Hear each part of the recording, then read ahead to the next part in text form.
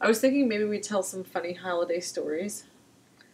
You know, I'm sorry, but I don't like the holidays. She's I'm one of those. humbug. Yeah, I'm one of those people that would love to do away with Christmas. I think it sets up a lot of expectations. It makes a lot of people unhappy. We know that everybody has to deal with the family, and that's always traumatic. But holiday sex is pretty good. Well, if you can find some time. My funny holiday sex story is once I was visiting my parents with my boyfriend. And you know how Christmas, you open gifts, and then you're having like hors d'oeuvres.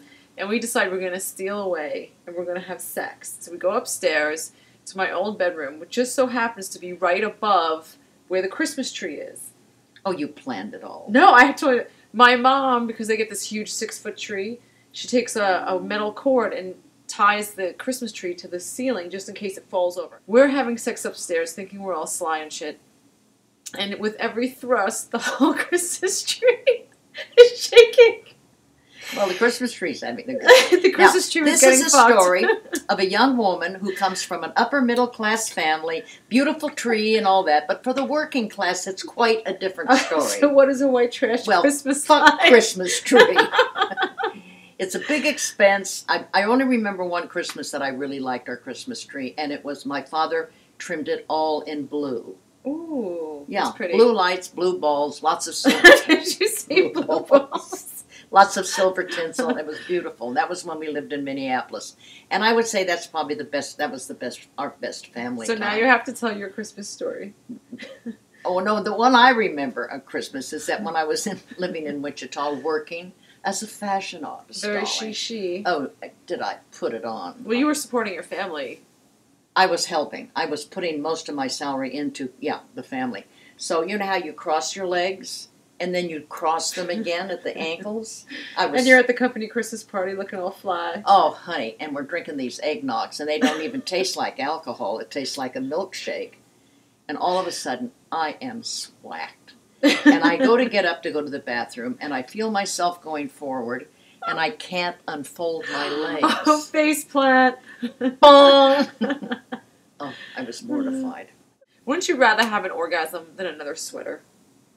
Really? I'd rather have an orgasm than a diamond necklace. I know that sounds crazy, but you know what I mean? Well, I'd take the diamond necklace and then sell it and buy a whole lot of sex toys. And take a week's vacation and just play with all of them. No, I'm not. It sets up false expectations. It's not a good thing for kids at all. And to think that this fat man in a red suit is going to go around in his sleigh. I mean, I really don't approve of all of these myths. Yeah, the Santa myth. Being laid on kids. Romantic love myth. The romantic love myth. I really thought, when I was a little kid, there was a Santa Claus. I thought that was the case. I'm trying not to giggle, I'm sorry. And then the rug was pulled right out from under you. Some little girl that lived across the alley told me there wasn't any Santa Claus. Oh, she's mean. And I said there had to be because we were too poor to get all those presents. Oh, is that not the cutest thing you ever heard? Yes, and instead of giving a present, give an orgasm. And if you're past that stage, give someone a massage. Touch another person's body.